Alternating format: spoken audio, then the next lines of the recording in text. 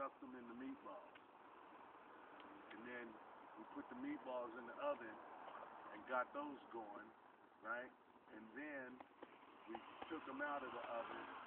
You know, we didn't cook them all the way through because we took them out of the oven and put them in the frying pan, the marinade sauce. Oh. Right?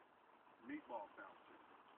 So we put them in that, and they cook the rest of the way in that. You know, so when you Winco makes the best bread for meatball sandwiches, and so the meatballs were at least that big. No messing around. No.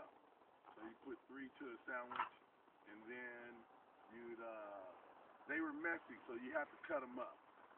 You got to cut them up and stuff because they were really messy trying to eat them like that. And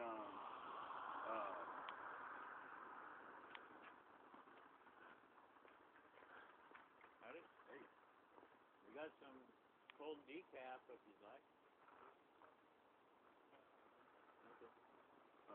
yeah. And so I always bought enough for my friends to be able to go into, because like a couple of my friends had kids, and that's how I shop. You know, I shop, you know, like when I bought eggs, I bought them 60 at a time. Because I knew I wasn't going to go through 60 eggs. But me and my friends, we'd go through 60 eggs. We'd probably go through 60 eggs in like a week.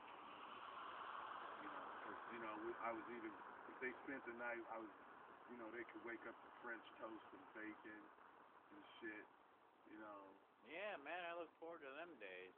I kept Top Ramen. When's that gonna? I kept Top Ramen, you know. Oh, it's happening. I can't order that in yet, Jay. Eggs? How much are eggs these days?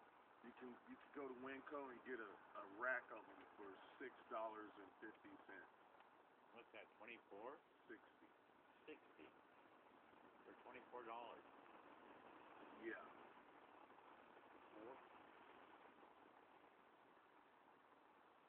60 for $24? $6.50. Oh. Yeah, 11 cents a piece.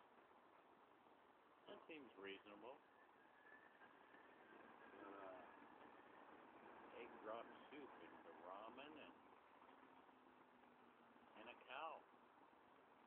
And yeah, man, no. One whole cow, baby. And that's how I always cook, man.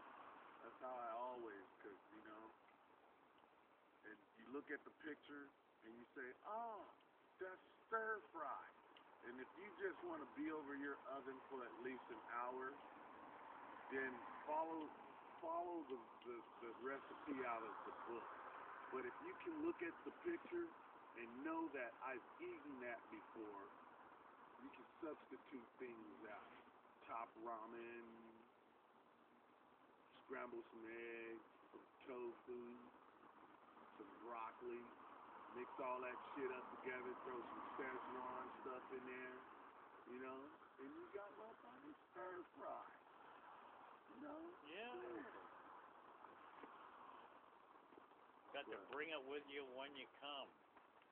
Yeah. Oh, that's a song. Yeah. You got to bring it with you when you come. Can't remember who did it.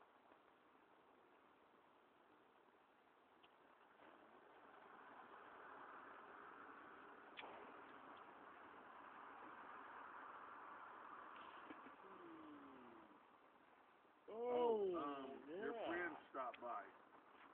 They said they're gonna bring those